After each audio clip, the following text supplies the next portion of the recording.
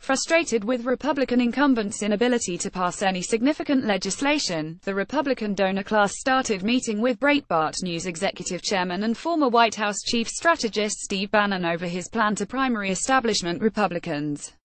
Former White House chief strategist and Breitbart News executive chairman Steve Bannon met with notable Republican donors, many whom remain frustrated by the Republican establishment's inability to pass significant legislation such as repealing and replacing Obamacare, tax reform, and funding a southern border wall.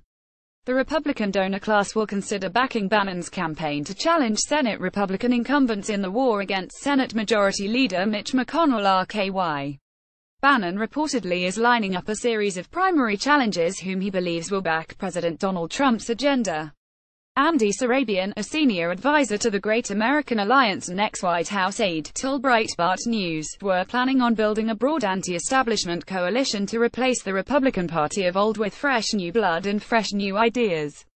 Sarabian added, "The only thing the Republican establishment has succeeded in is clarifying to the American people that they don't represent their interests." Sarabian added, "Their repeated failures to govern have only crystallized their lack of vision and backbone."